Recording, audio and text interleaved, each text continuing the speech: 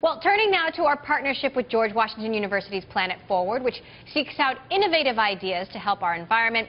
Ethanol and biofuels have been criticized for wasting food to create energy. A Montana State University scientist says he can put an end to that with a competing biofuel using plant waste. Planet Forward host Frank Sesno has more. Here's an idea from our friends at the National Science Foundation. Research they're working on fungi fuel, a kind of biodiesel that doesn't come from anything you'd find on your plate.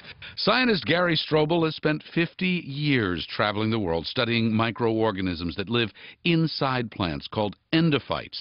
He and his team at Montana State University think these little guys had a big part in making fossil fuels, a new theory that could change the way we think about oil. At least some of the ingredients of crude oil can be made almost instantaneously, like a matter of days or a few weeks, not 100 million years. Best of all, they grow in waste. We don't need refined sugar or starch or corn. Strobel and engineer Eric Booth can simulate the conditions of an ancient forest to make fossil fuels. In their invention, they call it the paleobiosphere. So it's given oxygen, just like a forest floor would have. It's given water, and it's allowed to circulate much like we envision temperate rainforest from 100 million years ago.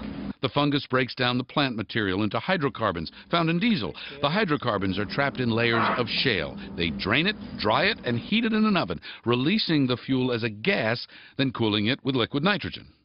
The gas is now condensed to a liquid, and these are the hydrocarbons in one of our tests. Promising, but it's not yet here. Strobel needs a few more years to find out how to increase his yield. If successful, though, this expensive experiment could lead to clean fuel at a small price.